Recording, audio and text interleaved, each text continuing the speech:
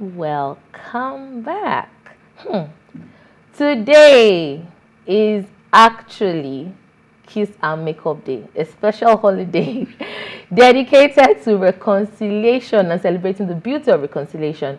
And this day was created by author Thomas Stern in 2001 as an opportunity for people to make peace with those who may have hurt them or vice versa, like someone who is sitting at this table with me tonight. It's a great time for us all to practice forgiveness and express our love through acts of kindness towards one another. And on that note, Damilola. Minko. Nobody's kissing and making up with me. Please, Sounds, please. So it's Kiss and Makeup Day. Have you ever gotten into a situation of some sort where you have had to just say, you know what, let's just bury the hatchet? Yeah, well, I think I do that a lot. And there was a time when I was wondering, am I a people pleaser person? But then I realized that I don't like conflict.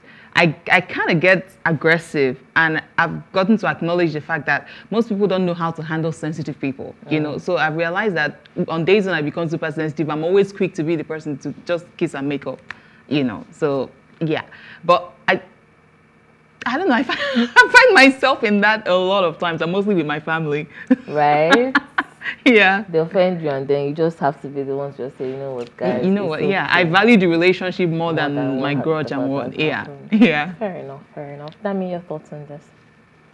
I mean, it depends on the situation. Sometimes if the situation calls for it, but sometimes if the situation calls for a little confrontation, sometimes you might just need to seek closure. Like, I need an explanation as to why you acted the way you acted, because I genuinely believe that everybody has a reason for doing whatever it is they do. I don't believe nobody knows what they're... I mean, I don't believe people don't know what they are doing. Yeah, let me put it that way. So, if the situation calls for a kiss and makeup, if it doesn't call for a kiss and makeup, really, sometimes forgiving people silently also works. Yeah. Not necessarily saying it to their face, just forgive and move on. But ultimately, peace... Maybe I'm an advocate for peace sometimes. Are you? Are you sure you are? Okay, Dami, what did you find for us in the news? Okay, so what I found in the news, so I mean, recently, I think recently was like 2 days ago, or maybe even yesterday, this University of Calabar students who were, I think some of them were raped or something. River State. Okay, that's River State, sorry. The one for Calabar is the professor, yes, that's what I wanted to remember, assault. Sorry, yes, sexual assault. Yeah, the professor who, I can't even say it out because it's very appalling. Asking students to perform a sexual activity for grades, and it's very, very, and apparently this person has been doing it for years. This has been going on for years. He was suspended and then reinstated. So that's why even this suspension, now that they have suspended him, many people are just like, we did not reinstate him again, because it's like the usual thing. So really and truly, is justice really going to be served? Anyway, a group, the Women's Network, has appealed to President Bola Ahmed Tinubu to assent to the Prevention, Prohibition and Redressal of Sexual Harassment in Tertiary Education Institutions Bill passed by the 9th National Assembly. The group similarly recommended that educational institutions in Nigeria should, as a matter of necessity, develop a sexual and gender harassment policy to safeguard the dignity of girls, with a view of providing a safe environment for learning. Because really, for law students to... First of all, I don't think protest is something that law students should do. So for them to actually come out en masse and to protest, it means that the matter is long overdue and they're really tired. And for one, I'm very glad and impressed that they were very brave to actually come out to protest, because I can't even imagine being in university now and then for me to pass a course, lecturer say I must come. Hey, I'll go to the mountain, because we will settle it in the spiritual realm, because it is really crazy. So I mean, for this to have been going on and on, really, I believe that it's about time. You know, I don't even think that the president or the presidency should even dilly-dally about it. It's something that I mean, square head, like, let's just get this out of the system once and for all. But then again, like I said, we can only hope that justice is going to be served this time around. So. I mean, even if they pass the bill, there is always this thing about Nigeria and implementation.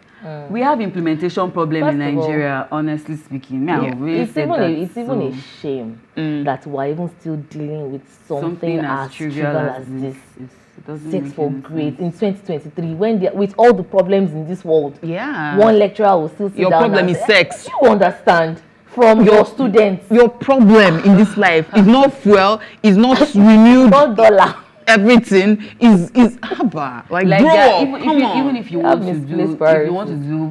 want to do whatever it is you want to do, like take it outside. Don't shit for church. You know, don't shit in your domots. Don't come on, like.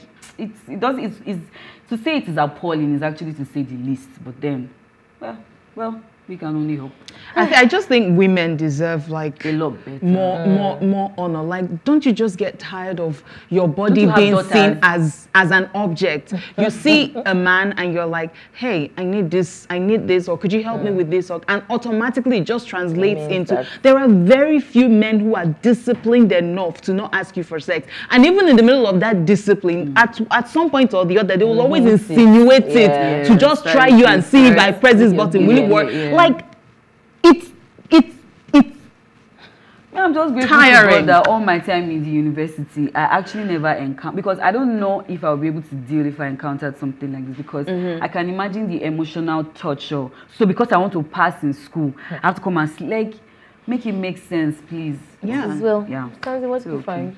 Oh, it's about petrol price, so in Enugu State, so, and I'm particularly happy about this news because each time I travel to the village, I'm from Anambra, but I also shuttle Enugu and Anambra whenever I'm in the east.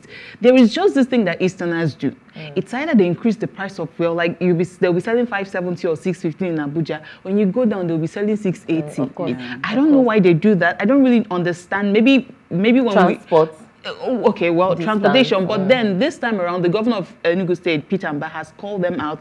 I think he was speaking through the commissioner for special duties, Mr. Emeka Joku. He was saying that, he paid an unscheduled visit to several filling stations in Enugu. Yeah, both the major ones and the minor ones. And he realized that they all, what is it called? Their meters were not accurate. So they were cheating on customers. And, you know, when people are lamenting, you feel powerless. But at this point, like, the moment he was going through the visit, you literally see people, like, hovering around him and, like, they were happy. It was like, thank you. Because it doesn't feel good to be cheated. Fuel is already expensive and you're increasing price. Life is already hard. Yeah, why make it harder? You know? Like, I think it's just insensitive and selfish.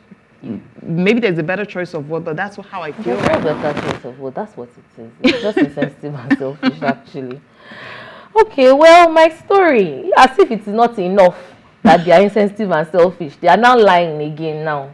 Because the government is definitely facing heavy criticism over the 4.1% unemployment data.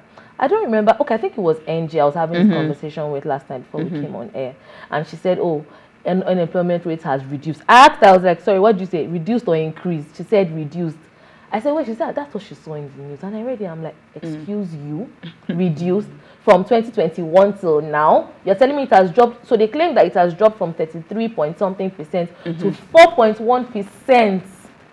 In which country? I'm sorry, in this same Nigeria. I didn't get the memo. That we're in. Definitely, that's not true. So the Nigeria Labour Congress, through its National Secretary General, has kicked against the new unemployment figures data that was released by the National Bureau of Statistics, saying it is not reflective of the current realities of this country, which is the truth, actually. And despite stating that 133 million Nigerians were multidimensionally poor as of November 2022, the NBS on Thursday revealed that unemployment rate dropped to 4.1% in the first quarter of 2023. This same first quarter of 2023, I know how many people that do not have jobs. How many people have even the government, who is supposed to be the highest employer of labor, how many people have the government actually even employed? So, no, here is the thing. If there is increased employment, what is now the need for palliatives? Right. Why are you then going about sharing palliatives? If people are making more and getting more employed, then the government shouldn't be spending precious money that should be focused on other things, on palliatives. Maybe they are trying to augment it because the, what's that thing called now? the minimum wage is very low, so they are probably trying to augment. So use the money spent on palliatives, add it to minimum wage, and increase it. It's not hard. No, but okay. So someone was saying that it's probably what the dynamics, or rather the dimensions they are looking at it from. That they are looking at it from the point of maybe a lot of people have now created their own businesses. That's why they are saying that. I said, okay, true. We now have more e-businesses, right, and you know, online businesses and all of that. But Job creation. But are you saying that that is the statistics that they are using to measure this? I'm not sure. I don't think so. So please, people should get your facts right. Employed really by private sectors, really and truly. Anyway, let's come back to our conversation for tonight. Right, we're talking about separating your professionalism from your online persona. But when we come back after the break, we'll continue the conversation. See you soon.